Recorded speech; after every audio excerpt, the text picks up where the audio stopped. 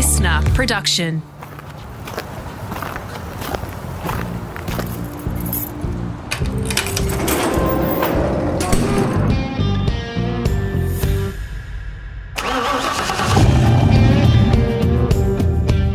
G'day everybody, Rusty here, all set for part 2 of my pod with David Reynolds, released just a week out from the start of the 2024 season of Supercars. We hope you're all excited about that. We will talk about his new chapter in the Team 18 Camaro in this one and a whole lot more. A reminder, if you've arrived here and perhaps missed part 1, make sure you check that out too. From growing up in Albury and the family love of racing, how he almost took a professional tennis path, the powerful motivator of never having a certain future in his early days, and why he thought at times that Formula Ford and Porsche Carrera Cup might mark the end of the road for his racing dream. You'll find part 1 in the Garage Library, all good to go. This seems stupidly PC to do, but someone will probably tell me that neither of us are medicos in this conversation when it comes to the very small part where we chat about the pandemic and his views around the vaccine. Can we please keep the pandemic in the bloody rear-view mirror, and let's just accept that his view might be different to others. Respect the difference of opinion, and let's leave it at that, okay? We begin part 2 of this conversation by focusing on his time with another big team in the Supercars pit lane and a different manufacturer. A move to blue that would really mark his arrival in the sport. Can we come to the Tickford chapter for you? Yeah. Now, can we look at it in a framed way, right? What is your takeaway from that period with them now? Was Tickford? Tickford. I mean, was there unfinished business? Was there stuff that you're massively proud of? Maybe give us a balanced view of both. Yeah, I suppose when I joined that team, I was like the young driver, still the young driver, and I had Will Davison and Mark Winterbottom in the 2 main cars, they called them, and I was the 3rd car. Good benchmarks. Gun. Awesome. Like they were guns, and those old school cars, unreal. Yeah. Did you like those cars? I love those cars. Yeah. They were so much fun. They were just really cool supercars to drive, and they reminded me of what I grew up watching. Yeah. And just the stuff you could do with them, and the amount of engineering the boys used to put into them were ridiculous. Like there was at one point, everyone started running water brakes. So to cool our brakes down, they used to have this little tank in the back. They used to come in, fill up the water tank and the fuel as well. And we used to spray water on the brakes to try and cool them down, so we could cool our front tires down, so we could, have faster lap speed. But by the end, they had water brake spray, rim spray, rear brake spray, rim spray, and they had like. We used to come in for, say, 100 kilos of water and 50 kilos of water that we used to spray over 30 100 kilos laps. of fuel and 50 kilos of water. Ridiculous. It was just pouring out.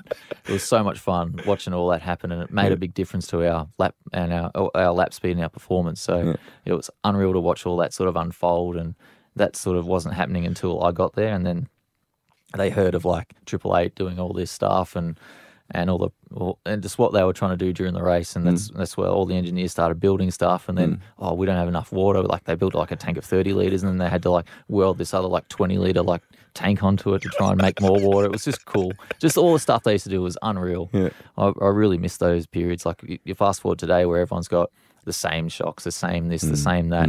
There's no real engineering being put into the cars. Innovation, it's all about tuning and matching your car to the track and the tyre on the day and getting the most out of it. So, back then it was way more wild, where they could build so many cool things, and, all the test days were always trying, something. Different brand of shocks, different brand of this, different upright, different steering arms, different clevers. Everything was just so much more fun and enjoyable, where, over time they try and, wean it down and make them not stupider, but just more formula based, which is, arguably it's not as fun for the engineers. So it's harder to actually attract probably good engineers.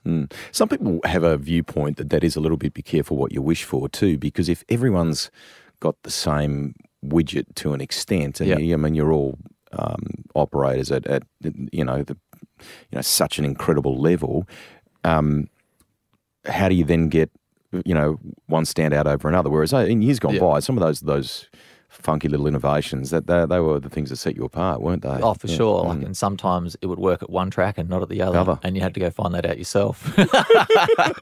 So you'd be right up the front for one track, and then you'd be down the back for the next one. It's like, maybe we should take that out for that track. It's like, yeah, we probably should. But it was just unreal to watch all that unfold. Yeah. But yeah, the tick for time. So yeah, 2012, I was just learning the car because the car was so different to drive. Like I wasn't used to that style of car and the way they set it up, and it took me ages to get the hang of it. 2013, we got the car of the future, the new car. Yep. And I think, I can't remember, but there was like a big parity talk back then because the Ford got docked a little bit of rear wing. Always happens with the always happens. Always happens. And we did all the testing on, more angled rear wing, and then for the race we had to take it off, and our car was just sucked for a bit until we could figure out how to rebalance it.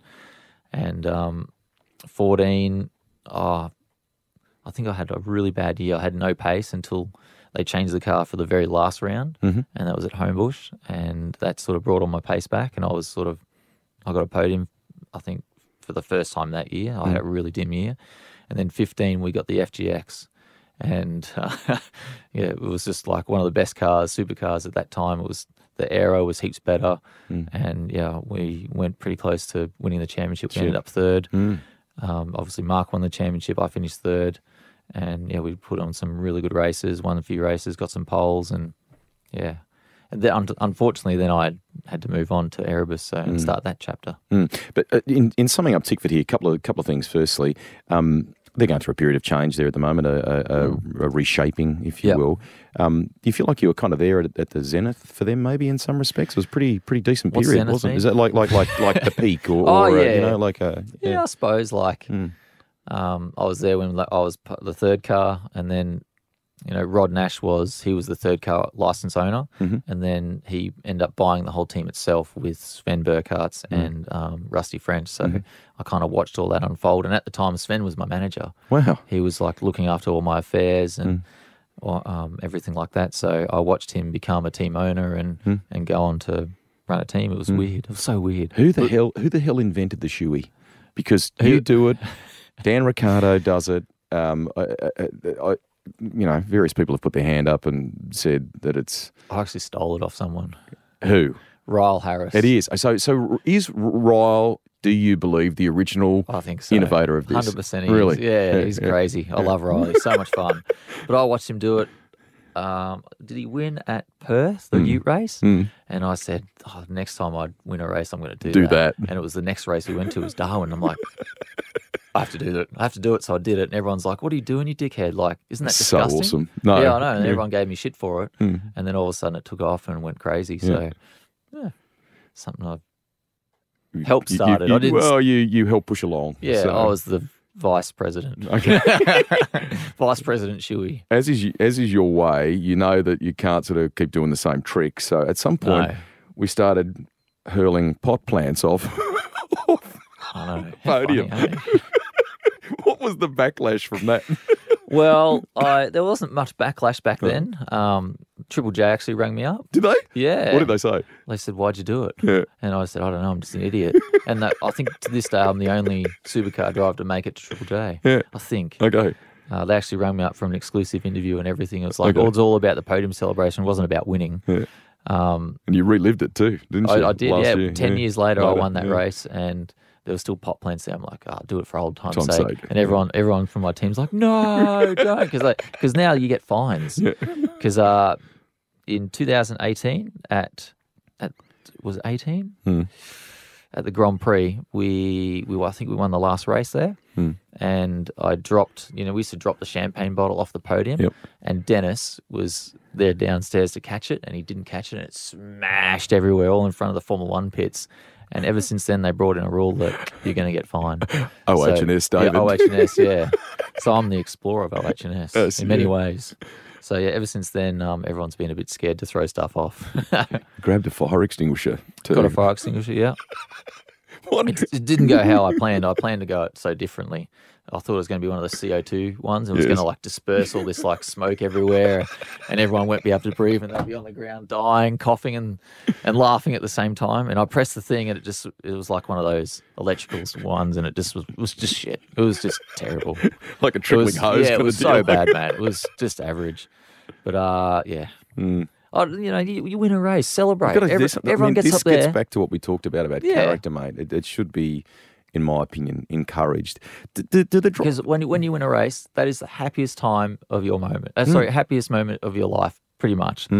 But everyone gets up there and just accepts the trophy. Just fucking go mental. Yeah, do something. Yeah, trash the stage, whatever. Whatever happens. 4%, and you've had a win. You've had a win, and you should be stoked. I'm over the moon. Like you couldn't say anything to me to bring me down. I'd be that happy. So that's how I feel, and that's how I celebrate. But life is overregulated for all sorts of stupid reasons now. In Australia, I know that. Yes. Yeah, in Australia it is. Sorry, yes. And I actually last year when the World Tour came for TCR, all those international drivers said, "We love your country. It's amazing." But they all go, "Oh my God, too many rules. Too many rules. In Australia, we've got a habit of making new rules but not taking out old ones. So where I'm kind of going here is, does the sport, I mean, I want to say Stephen Richards really tried to kind of get like a driver's body, a driver's group together many years ago. It's gone close on a number of occasions. Do the frontline people, because I think it should be about you guys now, we don't, very sadly, have a Ford versus Holden rivalry anymore. That's gone. We still sort of do, but not really. Well, going back to your marketing department days, the drivers are the thing for me, right? Your stories, who you are, the comedian, as Shane Jacobson said, that goes racing, whatever. We need stuff like that, right? So my point is, do you feel like you guys have enough of a say at the table, and does the sport need something like that? And could it actually really, could it actually work? Would it work? Yeah, that's a really hard question. I've tried to start an association up before. Obviously, when I went through all my shit in 2015 with the famous wagon. The wagon. Let's leave it at that. The Volkswagen. Yes. Was that a scene? It was a line out of a movie, wasn't it? Was it It's out of Kill Bill. That's it, Kill Bill. Thank you. I couldn't remember. Keep going. Yes. Let's leave it at that. Yes. You were there that round, weren't you? I was. You were. Yeah. And I was like, all right, I felt so hard done over by the sport that, I felt like there was no avenue for us to explain anything or tell our story or anything, and that's why I tried to get an association started. But out of that came our podcast. Yeah. Because I wrote the basis to our podcast, and I said, I wrote like the little business plan. This is what we want. This is what we want to do. This in 2015. Yep. And it wasn't until Michael Caruso wasn't racing full time that he rang me up and said, "Hey, do you still want to do that podcast?" Like 3 years later, it's like, dude, of course, I've always wanted to do it. So that's what kind of started that, and that gave us the avenue to sort of voice, mate, to like long form conversation. Exactly what you do is to explain your story and your case a lot better than. In a soundbite or a people bloody... read one word and go, "Oh, he's a dickhead," or whatever happens. So, that's kind of the thesis of that. But our sport would 100% run more smoother, run more professionally if there was some. You'd have a better voice at the table, you guys. Yeah, for sure. I think. Yeah. At the minute, the teams run the sport because they have the controlling interest. Where the drivers, we're just paid subcontractors, I suppose, and they don't really they care, I suppose, a little bit, but probably not to the extent what the fans think. The fans really think that a driver makes the team, but at the end of the day, we kind of don't. Okay. The team makes the team, and we're just the organic component behind the steering wheel. So I think definitely we need an association. We need some form of representation on the board level or whatever we can do to help out. We've got our drivers chat that was really helpful last year. That was the first time we all had a WhatsApp group, and we'd all talk about issues from the track, safety perspective, or the running of the calendar or running of the day happened or whatever. So there's kind of a framework there, a loose framework already. It's unofficial. There is definitely an unofficial, and Chaz has tried to really, really hard to get some sort of what's the word, like binding agreement together, but I'm not sure how that's going. But yes, the team owners don't want it because they think we'll be asking for better conditions, more money, that sort of things. It's needed. In my opinion. It is 100% needed. Yeah. So and it's not an out of place thing. With Formula One's had one for years. There's no reason why you shouldn't have something like that. You've touched on it there, mate, on kind of courting controversy, right from the wagon to unfortunately what went down in the pandemic and so on. Yeah. How'd you deal with all that stuff on the run, because that then gets mainstream, right? Which one first? Okay, let's come to the first one. I mean, I don't know that we need to, because it cost you, what did it cost you, 25 large or something, didn't it? The It's wagon. a tax deduction though, Rusty. the wagon. I'm always real positive, so The wagon controversy. so it's a tax deduction because it's a made up fine. It's not from a government body, so it's a fake fine. It's really a fake fine. I paid on my credit card, so I got a large Qantas points, and I bought a toaster with them. So You bought a got a new toaster that I don't have any toast anymore. So thanks. We don't have to necessarily. It was like a horrific time in my life because there was so much oddness going on. There was no communication going on. I had no idea what was going to happen. So I was just sitting down doing my debrief notes at the end of the day, and then knock at the door. I'm like, Jason Barguana, what do you want? And he goes, here's a $25,000 fine. You have to accept it. If you contest it, they're going to double it and kick you out of the sport. I'm like, fuck. Whoa. And I shit myself, like badly shit myself. And then I had to accept it. And I heard later that they were trying to give me a $250,000 fine, which I don't understand the severity of things, clearly. Anyway, it's another thing. It's another thing. I mean, it kind of gets back to what we talked about before about where is the line and all that stuff, right? So I always have one more positive story. Go. I got pole that year at Bathurst. In the shootout, and they gave me a check for $5,000, and all I wanted to say was 5 down, 20 to go. And they didn't let me because ever since that happened and made headlines and everything, I always had like a Supercars representative like staring at me for every interview I was doing, making sure I wasn't going to stuff up again. And I asked him whether I could say that, and they said no. Okay. That was like one of my all-time greatest lines. Anyway, as you were saying, a lot of time since then, right? And this gets back to the where is the line thing before, and right and wrong in the current climate that we live in, what have you. Yeah. But what I'd like to ask is, were the girls actually okay? I mean, have you spoken with Simona since then, or any of that sort of stuff? They're all fine, aren't they? At all. There you go. They did not care at all. They thought I think Simona didn't even know what that meant. Okay. And then. Obviously, Renee's Renee. She didn't care at all, but I have no idea why it happened, or I don't know. No idea, man. But then, ever since then, I realised society's taken a turn for the worse, and obviously, where we are today is completely down that path of offence and all this stuff. It's just it's too crazy. In that media training example we talked about before, that's the hard part because how do you do your job? How do you tell someone to be themselves, but don't be themselves? Yeah, that's right. Don't have those thoughts. Yeah, correct. Or if you are, be super careful how you articulate it. How you I mean, it's a bit crazy in that sense because on the other hand, here we are also demanding of you to be characters. Be characters. So what do? You're sort of caught between two worlds, aren't you? It's like far out. What do I do? So that's why most people just go into their shell and just spit out automated responses, or I call them NPC responses, which are rubbish for media and for rubbish for the fans. Coverage. Exactly, mate. I want to go. Like when I grew up, I used to love watching Thomas Mazzero talk on camera because he was funny, and those sort of guys that they were entertaining. That's what I wanted to see. We need that back. I don't know the answer to that. I don't know how we get that, but we need it back. Have you seen UFC? Yeah. Yeah, they don't care, do they? No. They say whatever they want, and their owner, that Dana White, just says, I'm not here to tell anyone how to speak. They do whatever they want. Yeah. You brought up the podcast before. I love that, mate. I loved... you had Murph on at one stage. It was very funny. Yeah. And you hit him up about the fact that he lives in the distance from my place, right? We can... we're a couple of k's away. We can see each other. And crikey, and the next thing you're talking about... binoculars and looking through people's windows and all sorts of stuff, crazy stuff. It was. Do you still live there? I still live there, and I can see his joint in the distance. So Murph is the best. He's a great. He's working hard at the moment too. Sure he is. So there was you, Michael Caruso. Caruso really got his teeth into it in terms of the polish around the edges that was required for different things, didn't he? Yeah. You could freewheel, which was great. And Andrew Van Leeuwen, who's off doing good things with Speed Cafe and workformotorsport.com and what have you, he brought a journalistic...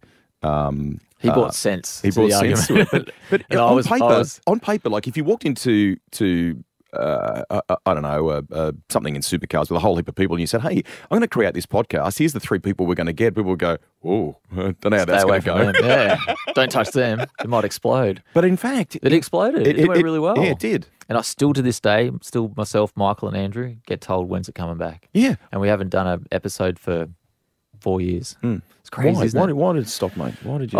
We sort of went.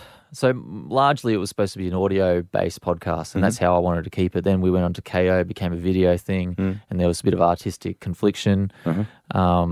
And like going to Sydney all the time to do it wasn't really what I wanted to do. And then because you can do all that stuff remotely now. You can be. But there's nothing more genuine than a one-on-one conversation. It's like even when we did it through Zoom and stuff, it still wasn't. Gotcha. It wasn't the same. Like you don't get the response, you don't get the cues, you don't get. I don't know. It's just the interaction that we've got now. That human element you try and capture. It wasn't the same. So, and through all the pandemic stuff, all that COVID vaccine stuff, that was something that sort of hit the nail on the head, and ever since then it stopped. Was there pressure up higher levels from supercars around some of that stuff? Or not really? Yeah, I suppose. Like at the end, I was in Fox Sports, and we literally just started recording, and they come in and said Reynolds has to leave. Holy! Has to leave the building, so I had to go home, and that was our very last time. Wow! Someone from Supercars rang someone at Fox, as far as I'm told. Supercars rang someone at Fox Sports, said Reynolds can't be in that building, and then they come and kick me out. And wow! Yeah, that was our very last day.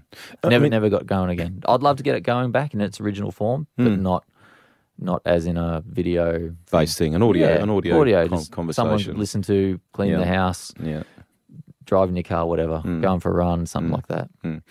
You may not be able to say too much about this, mate. The COVID thing, and you clearly had views on vaccine and stuff, stuff like that, right? How'd you get through that? Because you at the end of the day, how to get through it? Yeah, really tough. That was a very, very hard time. You love your racing, and you wanted to. I love my racing, and that's why I ended up getting it, even though it was against all my morals and all my health reasons. I didn't think.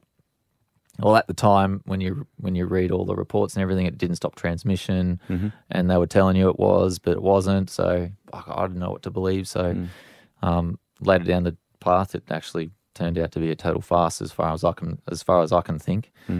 And since then, I got something called a topic heartbeat. So what's that? It's like when your heart skips a beat. Oh, wow. And it thinks you're having a heart attack. So, but it's only when I was like resting. So when I'm going to bed, I get this like really like heavy chest, like this weird sort of palpitation. And I think I'm having a heart attack, and then it'll go away a minute later, and I'll be fine for a few days, and then it'll happen again. And this happened a lot for maybe a year and a half. And is it gone now? Yes. Well, I haven't had an episode for a while, and I went to all these doctors, got all these tests, got ECGs, got calcium scores, got what are they called? Ultrasound, everything like that. And they said, no, your heart's fine. And then I saw the cardiologist, and he said, it sounds like this. Wow. And I haven't had probably an episode for maybe a year. So thankfully it hasn't been anything too violent. So, but I know people that on the other side have had, horrific conditions from it.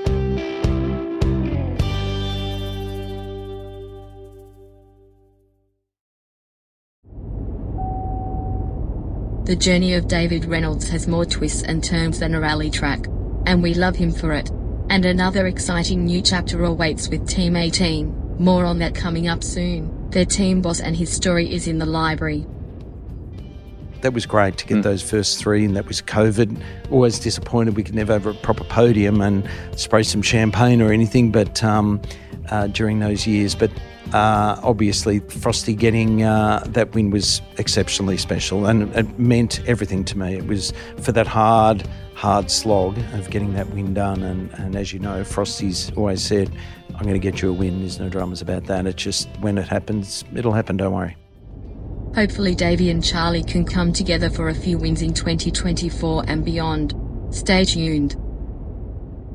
Following the timeline of your career here, we naturally get to Erebus and so on, and winning Bathurst in 2017, mate. It's cool, eh? How massive. Huge. How massive that day was. Unreal. For you. That's one of the best days of my life. What's your most vivid recollection of that? Is it final lap? Is it what sticks out in your mind the most?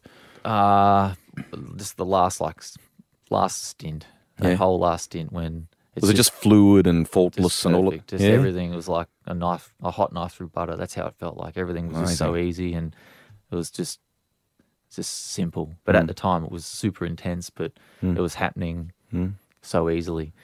Why did it come together so well for you all? I mean, you had good engineering people around you. You had Lukey Yulden, who was rock solid. He was awesome. All of those Unreal. things. They're just good ingredients, weren't they? You know, It was just the perfect weekend for us. You know, our car was fast from lap 1. It was super fast in the dry mainly. In the wet, it wasn't. And for most of that race, it rained. And we were going backwards. But when it started to dry up, you know, our car come alive. And when I saw Scott's car have an engine failure, I thought to myself that this is ours for the winning. And in the last stop, something didn't go well, and we ended up on the back foot a little bit. But that kind of played into my hands because the track was still drying up. So there was blokes in front of me spearing off, trying to be the pioneer, and that sort of got me to the front. And I remember the whole last 6 laps, I suppose, and all the butterflies in my stomach and almost throwing up 3 or 4 laps to go because I realised what's about to take place. Like, we're about to win the Bathurst 1000. And think about, we were one of the smallest teams in pit lane. And I always say pit lane order goes on how good your team was the year before. We were second last. So we were the second worst team, winning the biggest race, taking on all the big guns. It was David and Goliath. I love that. it was cool as, man. It was that. one of the coolest days ever. And just the party that happened afterwards, and then the end of year party we had. We watched Bathurst again. And Did you? Yeah, it was just hilarious. It was it was a really, really good working bunch of guys. Like, it was so much fun. In your world, mate, how did that change? Like, you know, here's this kid from Albury who's, you know. Everyone thought I was a dickhead until I won something. But I suppose, like, you know, you can either win the championship and be that champion or be the Bathurst champion. And I didn't realise how important Bathurst 1000 was to our nation until you win it. You got no idea. That's the only race that people watch. It's like the Melbourne Cup or the AFL Grand Final or something like that. It's majority of people will watch that. The following year is just the polar opposite in the way that it played out. I had a great conversation with you in the wake of that about, I think your words to me at the time were, I wanted to win it in style, and that's not a wanky thing I'm saying there. I don't mean it like that. That's how I said it. That's how I would have said it. Yeah, and it was about showing that the 2017 was certainly no fluke, and that you were more than up for the defence. I wanted to dominate. Yeah. That was my full intention of that weekend. When you look back on that now, what are we? We're February 2024 as we record this, so you know, good 6 years on. Yeah. How do you sort of look back on that and go, okay, what wasn't right? What wasn't, you know? Well, I said a funny thing in like the lead up to it. I think I was on the desk talking to Jess and Scafie, and I said the only way you're going to get this trophy from me is if I'm in a body bag. Dead set. Really? Dead set. And I wasn't reminded until like weeks later. Daniel Kaminko told me that. I was like, I did too. Shit. Wow. I almost like forecasted my own fate, didn't I?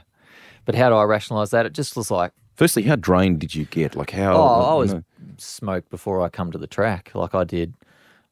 Like everyone, all the news stations, all the TV stations want to talk to the last year's winners, don't they? Yes, so, you know, of course, you just say yes to everything. I ended up doing 35 appearances in 4 days, which is way too much. Like, you know, in your contract, you might do 30 appearances for the year.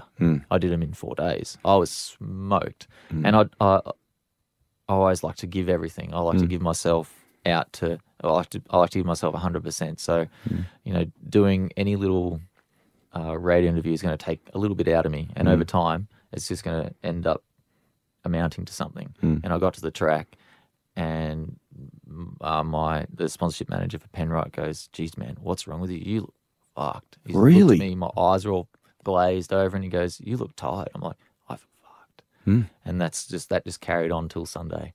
I just never had the time to recover. Were you like I was stressed? Were you? Yeah. So like doing all that stuff.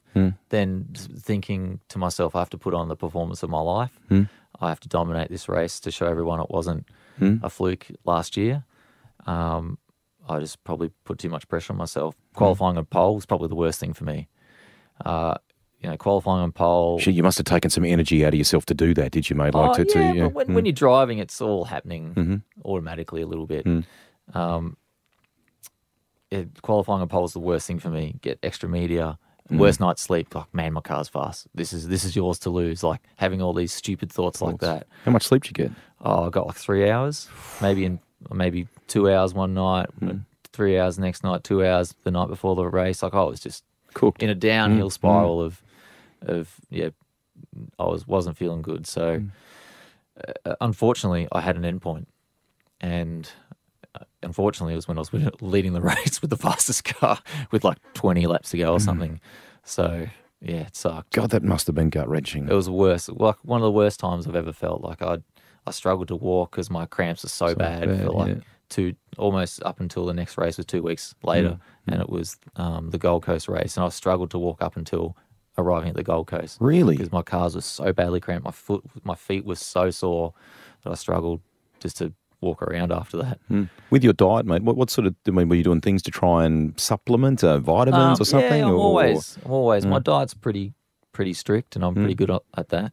Everyone sees it as a negative. As a dehydration. Yes. Sorry. Yeah. But I actually suffered something called adrenal fatigue. Okay. So obviously, adrenals, adrenaline, that's what gets you up in the morning and gets you ready for the fight. And I think my body had enough and couldn't pump any more adrenaline to keep the fight going. So it just started shutting parts of my body down. Wow. Yeah, it sucks. Yeah. You learn a lot, hey? Hey, I learn a lot about myself, Yeah. But everyone just sees that. You drink your pickle juice, that will fix them. Like, no. It was just, you need rest. That's the only thing that gets your adrenals back in function. And all the drivers would know about this, or anyone that's had a massive weekend, either on the piss or driving hard over the weekend. That Monday, Tuesday, you feel absolutely stuffed, and it's because of it's just everything, It's like someone's pulled a battery out of you, doesn't it? Basically, someone's just yanked all your energy out of you, and it's through your adrenal glands apparently. So, that was my story. It sucked though, because if I had my time again, and if the team had their time again, they would probably say, maybe do 5-6 appearances, do the big ones, don't do all the small ones. And that's a lesson that I think we all learnt together, of how to manage people's energy throughout the race weekend. Because at the end of the day, everyone has a finite amount of energy. At the end of the day, we are athletes behind the wheel. We need to give our best performance every time we get in the car, and we do that in our freshest, most energetic state. And doing everything that you're doing, all these appearances, just really took it out of me. So I think at the end of the year, DJR learnt. Obviously, I went on record and spoke about that, and Ryan Story said at the end of the year, when Scott won the championship that year, they actually stopped all their appearances in the lead up to the last race, so he could just fully concentrate on his job at hand. Is that based right? on what I told them. Wow. Yeah. Wow. Isn't that cool? Very. I taught Ryan Story something. And that's hard to do. He's a smart guy. Okay. We've been talking for a little bit here, but I'll get to a few key ones to finish. That's all right. Got all the time in the world for you, Rusty. You may or may not be able to talk about it. Why'd you leave Erebus? You had a massive deal with them, and how difficult was that to do? Very, very difficult to do. So if you can't say, you can't say. Don't get into it. If you know what I'm allowed to say, then don't. I'm very respectful of that stuff. Okay. Thanks. Did you feel reinvigorated at Groves? Because the growth that joint's gone through, the things that they have done. I mean, I know you've gone on to, which we'll get to in a second, a great new opportunity as well. But man, that whole joint has come alive there. They're in great shape. In really good shape. Really good team. Unreal to be a part of and watch it all grow. Yeah. So obviously I joined Kelly Grove Racing when it was half Todd, half Grove family. And then at the end of that year, the Groves took over everything. And they employed people like David Couchy from 888 to run the team. And he brought a whole new perspective as to what they were doing to win all their races and all their championships. Yeah. I'm like, shit, man, that's got to be like, it was like, how do we compete with those guys when they have all this other stuff at their disposal? Disposal, idiot. It's a shaver. It is disposable as many things. It was really, really cool to watch him go about his job and try and put all that ethos into all the other workers and watch. He was pretty much the person that sort of turned that place around, I'd like to say. He really come in and did a fantastic job as the engineering department, making sure they, down to the finest details and everything like that. So it was really, really cool to see and turned our cars around, because we went from at the end of 2021, we were not very fast, and then we rolled up at Eastern Creek for the test day, and we were one of the fastest cars. It was so cool to just watch that turnaround in such a short space. And then the year, after the Erebus stuff, it probably took me maybe about a year to get over that mentally, maybe a bit longer. I probably suffered for a little bit, but then I had some really good people around to sort of build me back up and start to believe in myself again, and started, performing really well. And it was humming toward the end of 2023, wasn't it? Just... Or, like 2022 I'm talking about. And then obviously Gen 3 came along, and, we were on the Ford side, arguably not the better side. But I still believe our car was really good. Even though the results weren't good, our car was probably one of the better Fords Packages. out there. And that didn't highlight until we sort of the last 4 rounds when we got the bigger wing from the category, and we got 4 podiums on my car in a row. Matt Payne won the final race for a rookie, which is unbelievable. He's a great kid with a bright future. He's unreal, isn't he? He's such a fun kid to have. I had such a good time with him. I didn't really know how I was going to take him, but I had the best time with him. And Excellent. Loved hanging out with him. It was so much fun. But to watch that place, turn into the powerhouse it is today, it's really, really cool to see. So you reunite with Frosty. You're now with Charlie's. You're at Team 18. You've gone forward to Camaro. They've worked over the summer period to try and iron out some differences between the cars performance-wise, get better parity. Yep. Do you feel like you guys are in good shape for the 24 season? I hope so.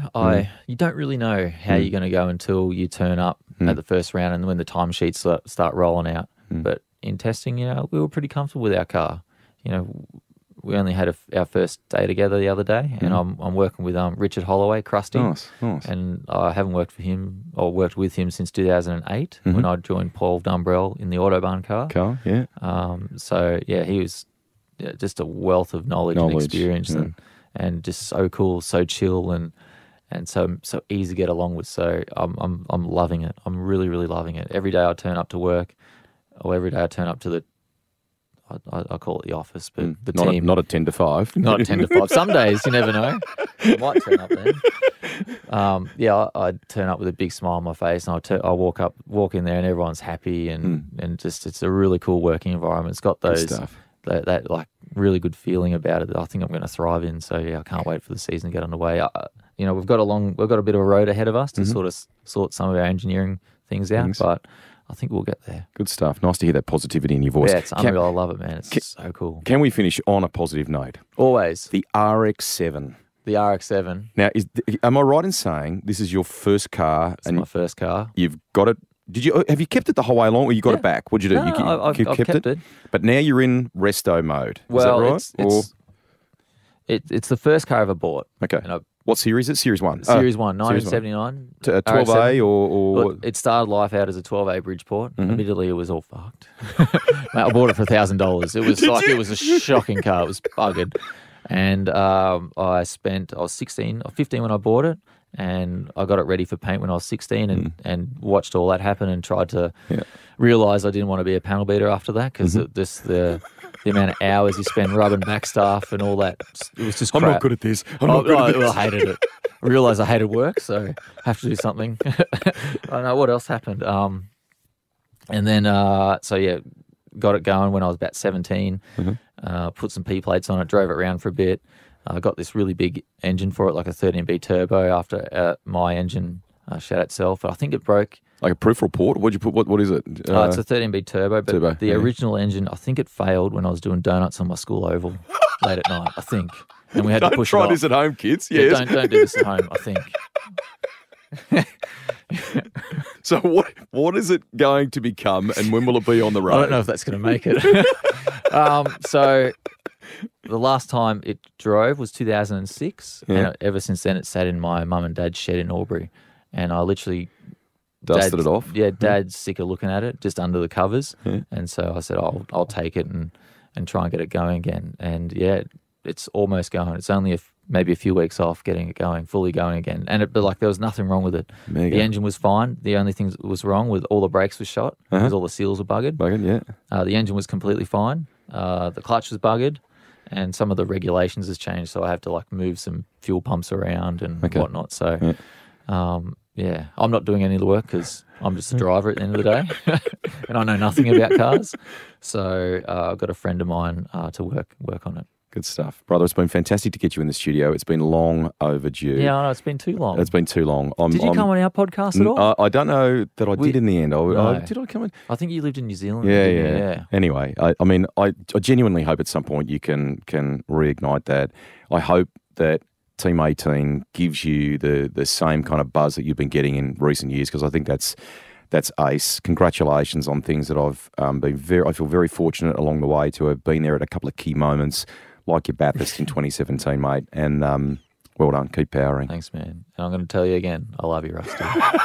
You told that to the whole world. You know that, don't you? See, like when I'm happy, I just do stupid shit. Things. It was I love awesome. it. I have a photo of that somewhere where I'm around the corner on a microphone. Bathurst podium is unfolding, and I'm big voiceover guy. Ladies and gentlemen, second place, whatever it may have been. And then you come out of nowhere. I don't know whether you're on someone's shoulders and you, I love you, over the microphone. Don't ever change, bro. Thanks, Thank you. Cheers.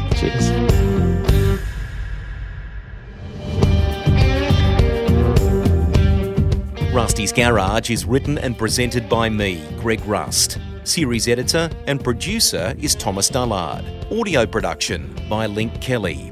If you've got a guest suggestion, get in touch with me via social media. The Garage, that's where a journey begins with a tank full of passion-fueled stories.